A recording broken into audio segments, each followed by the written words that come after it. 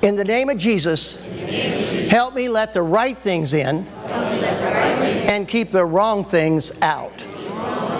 Come on, give Him a praise clap in this house if you believe that.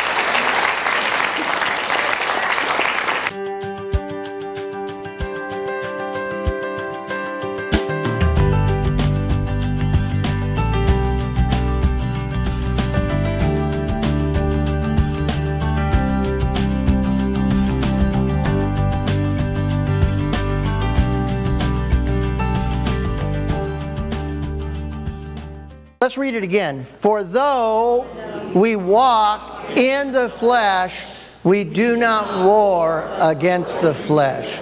Now join hands with somebody. Father, in the name of Jesus right now, let that scripture come alive in our life. Let it be the anointing and the power of God. In Jesus' name, amen. Amen. Now as you're sitting down, look at somebody and say, I love you, and there's nothing you can do about it. Just tell them that. Hallelujah.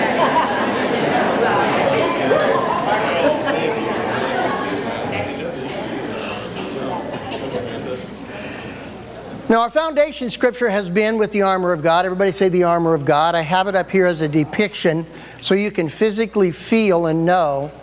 Today we're going to talk about the shoes of peace, the sandals of peace. How many of you know peace is not an easy thing to get? In fact, in a confused, doubting world that is full of confusion, the world is looking for peace, but how many of you know they're looking in all the wrong places?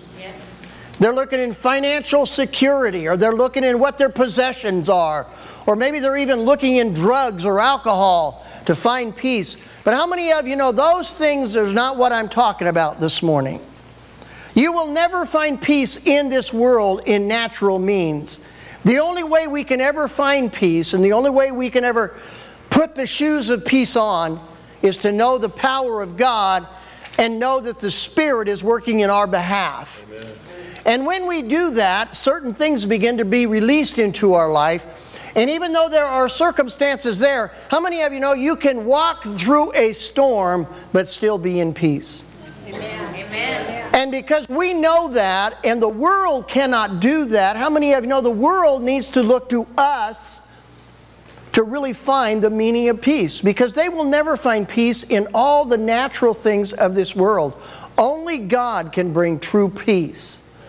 And so, let me go back and reiterate. It says in Ephesians 6, therefore take on the whole armor of God that you may be able to withstand in the evil day. Does anybody question we live in an evil day? Yeah.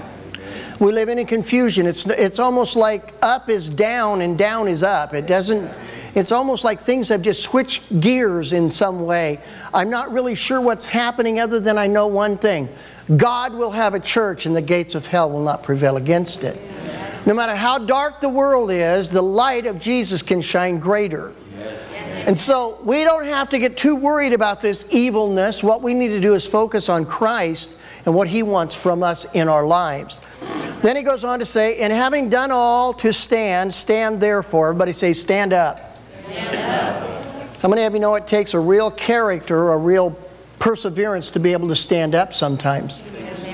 Because how many of you know it's not always possible, it's not always, if you will, popular to stand for what is right today. That's right. And I love you, and I know the youth just left, but it's the truth. How many of you know that it doesn't mean God cares about how we dress, or how we look, or how high we can pile our hair, or how low we can get our hemline, or how many white shirts we own. And all of those things for years was basically, if you will, spiritual.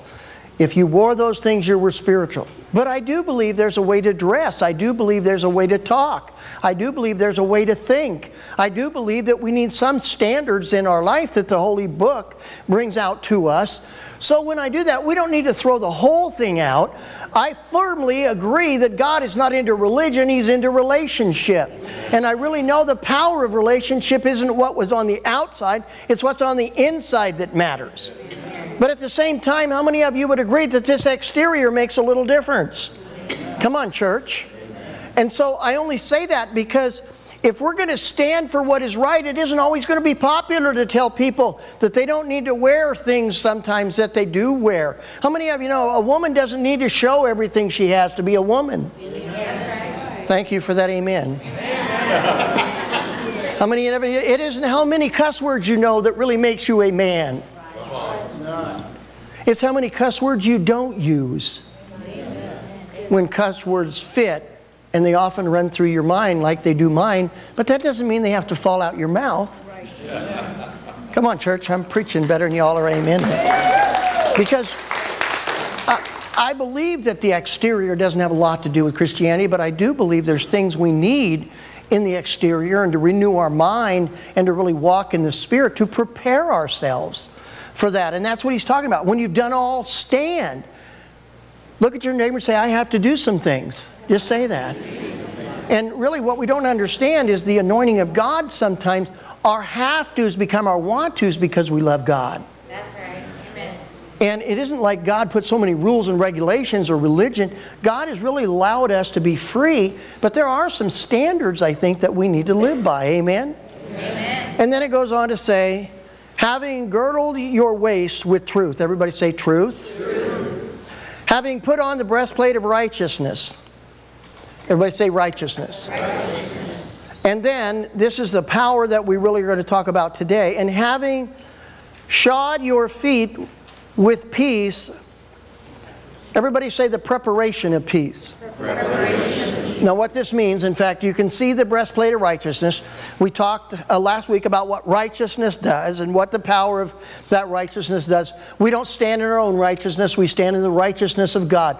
We're not in right standing with God because we're so great or we're so popular or we're so good looking like me. I wanted an amen there. No, I'm just...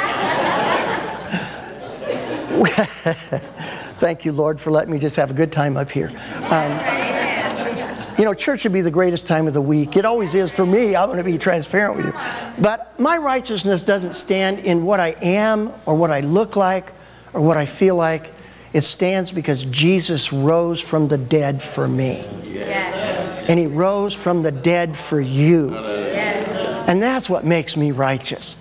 Not because of what I am exteriorly. In fact, it's so sad because really what I want to talk about now this morning is about the shoes of the preparation of the gospel of peace. Everybody say the gospel of peace. How many of you know if we're going to walk in this, the Roman soldier had shoes, but he had to prepare to put them on. Everybody say preparation. Preparation. In other words, really, if you don't lace the shoes up, how many of you know they don't work in the way they should?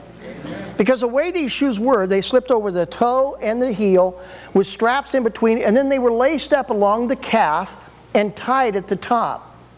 And how they were fixed on, how many of you know every soldier learned how to lace those up that would help them in battle? Because if those were loose or out of place or wouldn't fit right or weren't tight enough, how many of you know you don't want to slip if you're in the middle of a battle? That's right. And so there's a preparation that takes place. If you're going to have peace, you're going to have to prepare to have peace. It doesn't just come naturally. Peace is not something you just get because you know God. You have to prepare to say, whatever happens to me today, I'm going to walk in peace, irregardless of what the enemy tries to come against me. Every morning when I get up, I said last week, and it's true, I say, whatever comes into my life, I'm going to walk in the peace of God no matter what it is. Because if you don't prepare for it, that's why it says, and it's funny, nothing else in the armor says to prepare. You just put it on. But the shoes, it says to prepare for the preparation of the gospel of peace.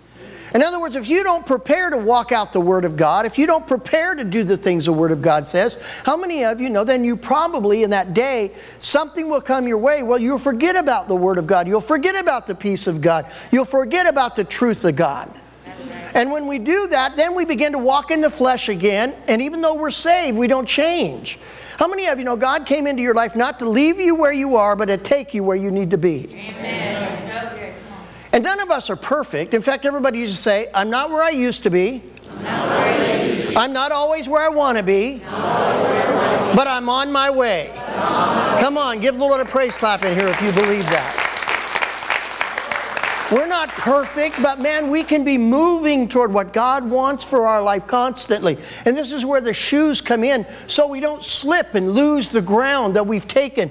When you've taken ground, anytime in any military action, any soldier, any private can tell you that you never want to pay for the same ground twice.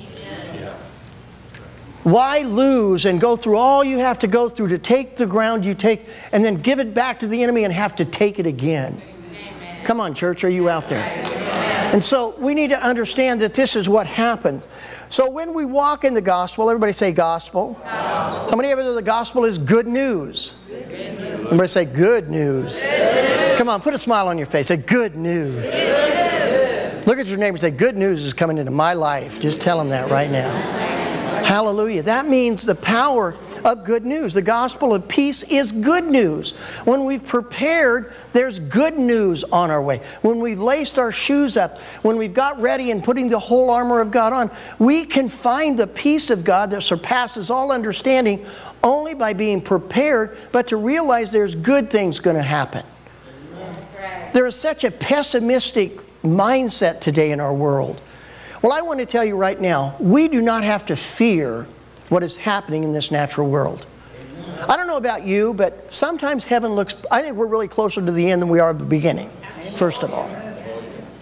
I don't know if the Lord will come back in my time, but I know one thing. If He does, I want to be standing next to sinners so I can grab two of them. When I'm 100 feet off the ground, I can say, do you want to know Jesus?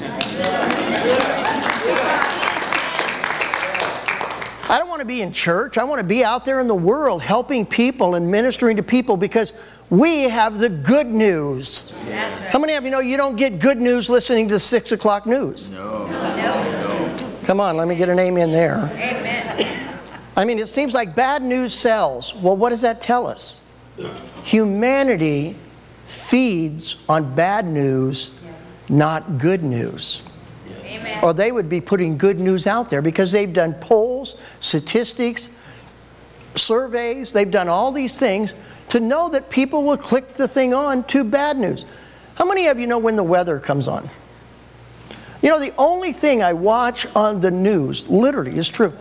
It comes on at 6:15, 5:15. No matter what I'm watching, I flip over to see the weather. But when the weather's over, I flip back to what I was watching. Because I refuse to let the course, I want to be informed, don't misunderstand me. I know we're in an election year and I want to know things. But look, you don't need to know about every problem in the world. That's right. How many of you, if you will, you know, some of the greatest things, now, we didn't have a lot in my family when I grew up, but one thing we did have, we ate around the table. And back then, you know, a lot of times we would watch the news, but how many of you know there was only 3 channels? Yeah. You didn't have a flipper. You had to get up and go turn the channel. Click, click, click, click. I know I'm dating myself, but, and really, there was electricity when I was born. But, you know, things have changed a little, haven't they? Yes. I mean, it's amazing. We have something like probably 10 to 12 channels that are 24/7 news, when the only news you ever got in any given day was from 6 to 7 when I was a kid. That's it. You didn't get news all day long. I think sometimes we're too informed. Because bad news can take good news out of your life. Amen. Come on, church, are you out there? It's time we recognize that we can't filter, if we're watching that all the time, our brain can't filter all of that out. And so therefore we can't walk in the peace of God because we're so full of negativeness. And that's exactly what the enemy wants in our life when we're fighting this battle. He wants to see the things that are happening that are bad. How many of you know that there's a lot of good things happening too? Amen. And how many of you know you've got to study sometimes to show yourself approved? You've got to look for those things. And how many of you know this is the greatest news? It is good news to those that know it. And those that will read it. And those that will live it. It's the power and the anointing. So we need to understand and have that power that we serve a God of good news. Everybody say good news. Good news. So gospel means good news, the truth of the Word of God, the grace of God, the gospel of salvation, and true teaching. Everybody say true teaching. True teaching. Not everything we hear is all true teaching. What I'm here to do is to sow into your life and plan into your life the best I can with truth. Because the girdle of truth is what holds all this armor together. Without it, we really have no guidance system in our life spiritually. But with truth, all things are revealed to us. Truth makes us free. America is a great place to live. I wouldn't want to live anywhere else in the world. I've served in our military. I serve and pray for our country constantly. I've done other things. But I want to tell you, my country doesn't make me free. God makes me free. Amen. And when you know that freedom, there is a difference. There's a power. So we need to understand it's good news. We also need to understand that out of that good news, we have the answers. We have the truth to what the world needs. Amen. Now let me tell you, the world doesn't know this. Robert shared a little bit about it when he was getting ready for communion. But our world needs to see some people that walk in good news and peace. Because they're not getting much of it. That's right. Hello? Come on. And so if we are that answer, the amazing part to me is God will always have a church. But what I see is a lot of fear today in America of where we're going. And listen, I think you need to be concerned, but God is not giving you a spirit of fear. That's right. You should not fear, because God said, I will build my church and the gates of hell will not prevail against it.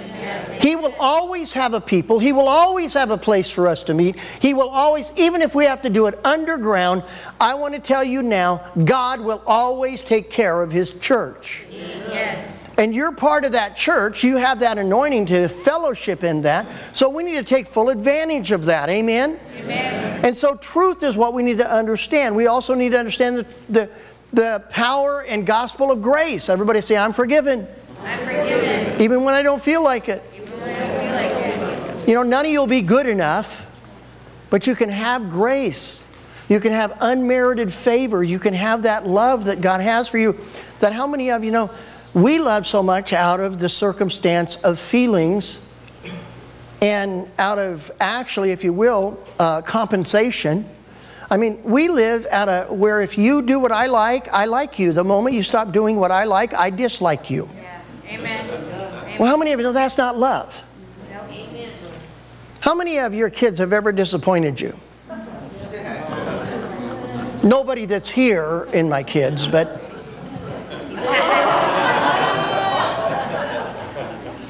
Shelley's never disappointed me. Well, maybe there was one time. But the real power of that is, did I stop loving my kids because they disappointed me? Well, we don't understand, that's how God is with us. That's what grace is all about. We might miss it, but how many of you know, praise God for good news of grace? Amen. The gospel is full of grace. And then lastly, the word is peace. Now, here's where we left off. Peace is a state of security, to know God, to know the God of peace, and to be in harmony. How many of you know I said, and this is where we stopped, but I want to speak this into your life again quickly. A person that's insecure can't know peace. Yes. If a person doesn't like who they are, and that's where a lot of, if you will, people fall into the trap. Well, yes, Lord. I'm going to say this. I'm preparing actually a message on hurting people hurt people. Oh, yes. Amen. And a lot of people don't really understand that when you're hurt, what's happened to you is somebody has hurt you, and so you're insecure with that, and you won't open yourself up, not even a lot of times to God. And yet, it's an amazing thing, because how many of you know that's a trap in your life? Amen. Not just sort of, that is a trap. To have unforgiveness or to not forgive, the way the Bible explains that is like this. Has anybody ever trapped animals in here or been around animals where they have been trapped? Okay. Do you know the little spot in the middle where they put the bait?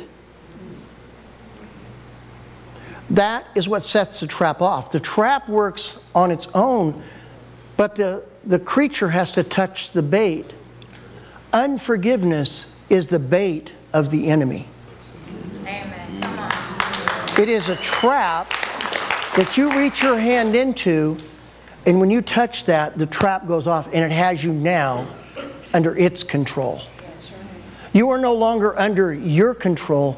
You're under the control of the trap, you stuck your hand into. Amen.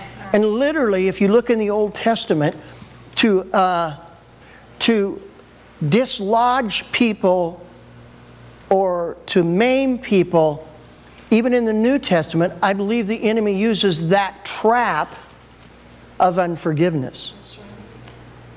And it's the bait to where you now cannot function in the way God wants you to function and have the peace of God, because now you've reached your hand in the trap.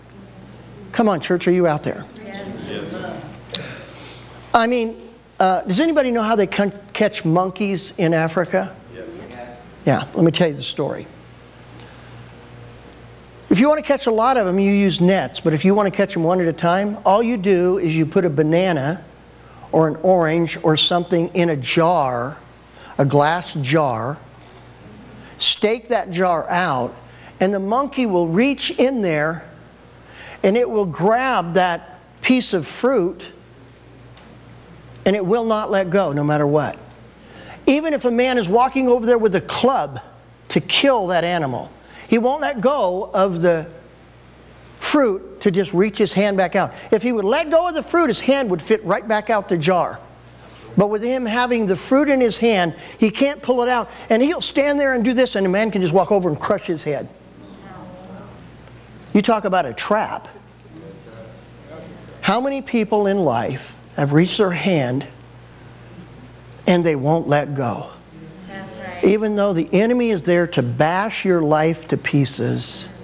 I'm preaching better than y'all are, amen. Amen. Because, see, this is where we live. This is why the gospel has to be good news.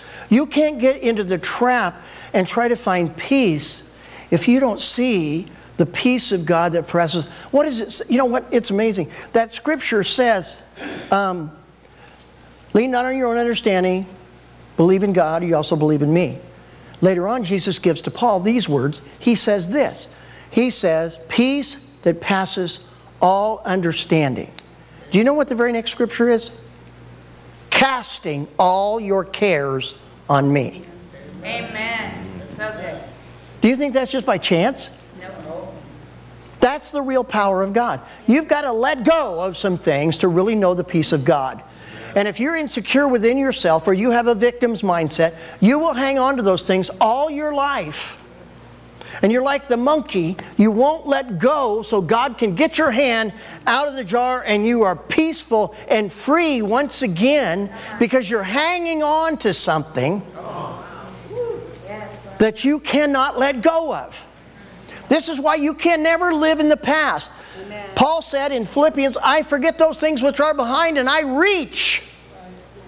What did he mean? He had to empty his hands of what the past was doing to him. Now this man was beaten, thrown in prison, stoned, snake bit.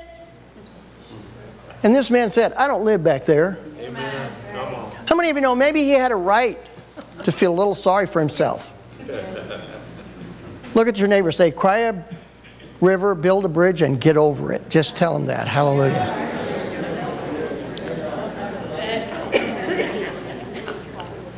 I know my therapy is not the best in the world. But you have to get past some things, church. If you're ever going to really know freedom, if you're ever going to really know peace, because peace doesn't come from a circumstance of the world, it comes by the Spirit. And if we have our hands hanging on to something that's bothered, we can't fill our hands with the peace and gospel and good news of God. Amen. We just can't do it. It's impossible. You can't fill your hands with two different things. Yes. James says, let this man that is double-minded, let him realize he will receive nothing. You can't be double-minded. Peace is what God wants for you. One of His names is peace. Yes. Shalom. When people say shalom in the Jewish language, that means peace to you. That means the power of peace. It's about time we need some shalom in America. Amen? Amen. And so we have to be secure. And if we're insecure, we'll never get there. How many of you know you only know this peace through God? You can't find it in circumstances or people or, oh, they complete me. Oh, I'm alone. I need somebody. Well, what about God? right. I'm not saying God doesn't want someone for you, but if He can't be first, He's not going to give you somebody else to be first. Because I hate to say this, but God doesn't take second place in anybody's life. He's either Lord of all or Lord of nothing. There's nothing in between. That's right. I hate to be so blunt, but it's true. He's got to be the number one. And I mean, I've told the story, but it's so true. Pastor Sandy, when we were dating, you know, I was 16 at the time. And she was telling me she loved this invisible God more than she loved me. And I'm like, what? How can you love God more than me? And I would whine about it. And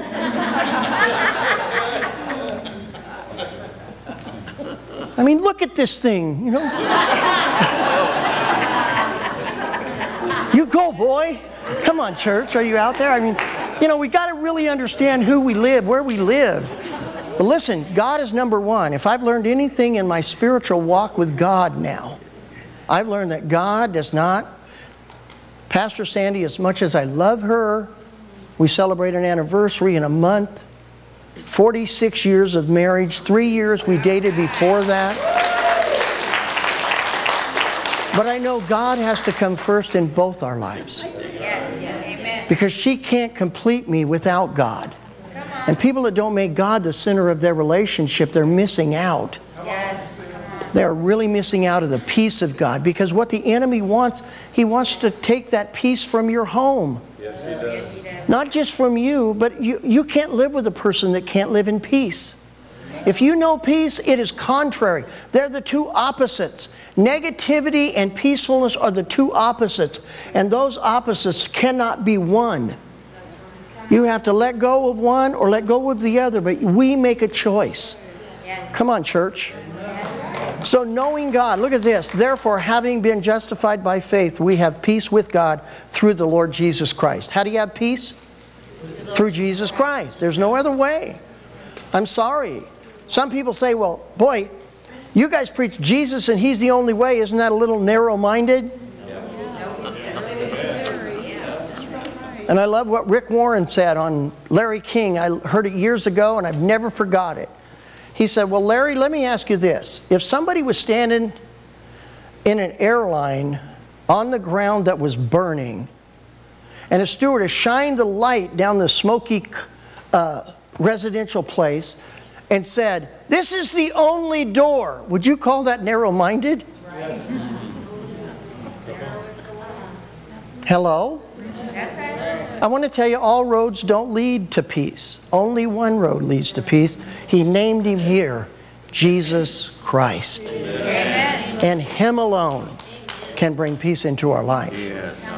All roads don't lead to God. And I don't want to get to the end of the ladder and find out my ladder is leaning on the wrong wall. Come on, church. So good. So we need to understand where peace really comes from. And then lastly, I'm going to close with this.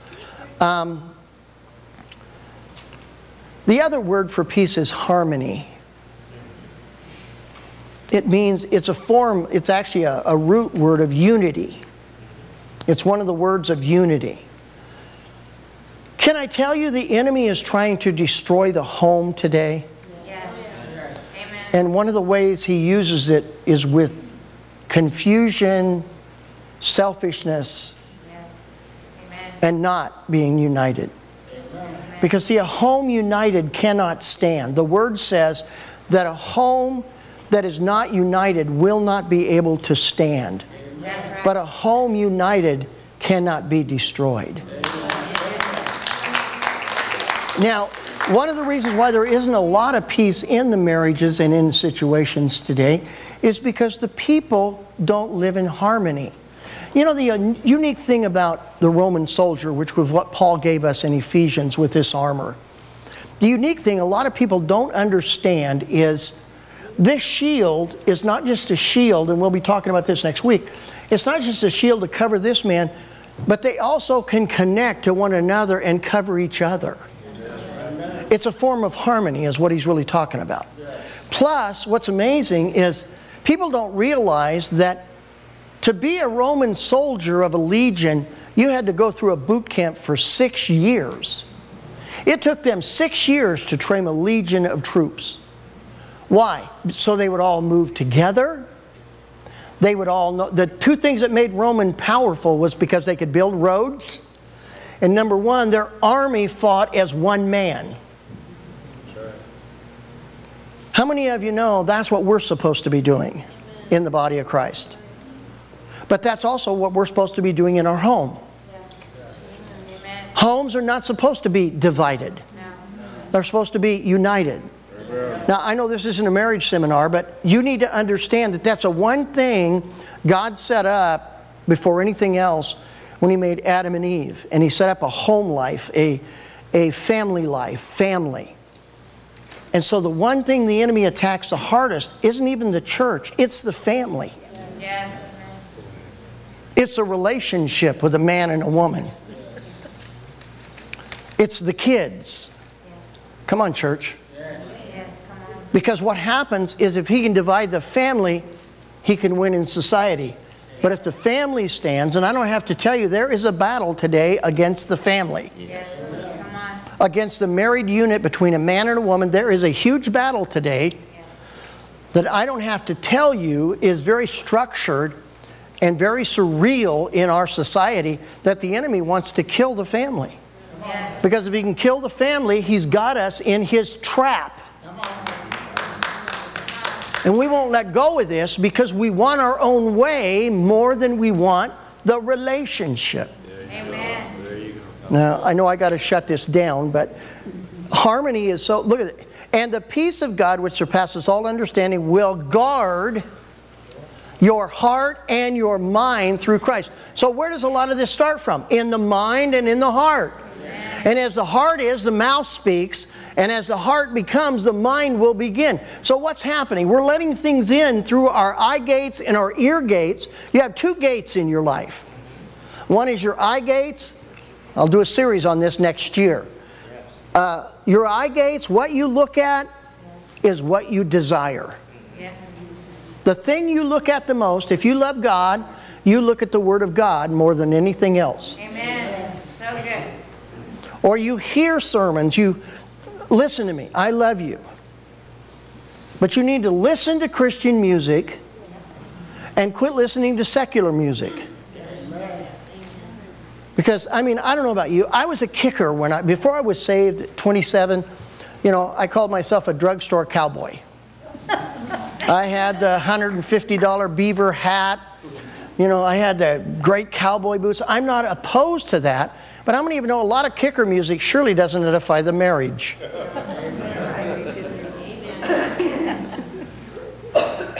Lucille left me, I kicked my dog, I rode my truck. Everybody gets looking better at closing time. Come on, church, I know those songs. You think I'm stupid? I was born at night, but it wasn't last night. I mean, you got to understand what the enemy is doing. You got to know his tricks. And harmony is one of the things he fights the most because it brings peace. It's part of the definition of peace. And when there's not harmony and there's confusion, he has the right to traffic in that. And gates are very important to God. You have everybody say my eye gates, and my ear gates. Those are gates. And let me tell you how important gates are. I don't have time to preach all this, but it's important you understand that. It says, I will build my church, and what? The gates of hell will not prevail against it. Now, what does he mean by that? This is what he means the same with our eyes and our ears. What he literally means is gates are where things go out or come in, or you shut them out. Come on. And they can't come in.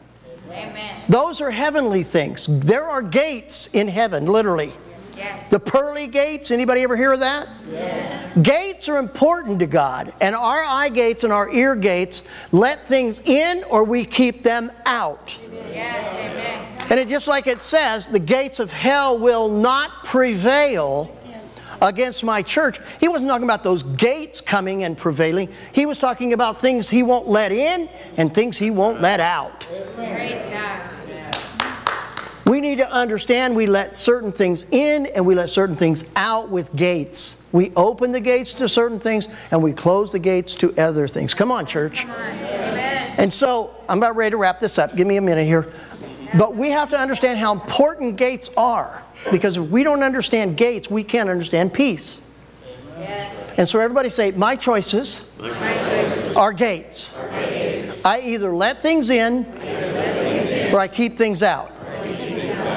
In the name of Jesus, help me let the right things in and keep the wrong things out. Come on, give him a praise clap in this house if you believe that. So we're going to pick up here next week. We're also going to be talking about the anointing and shield of faith. How many of you know the shield of faith is what we're really going to need to get to?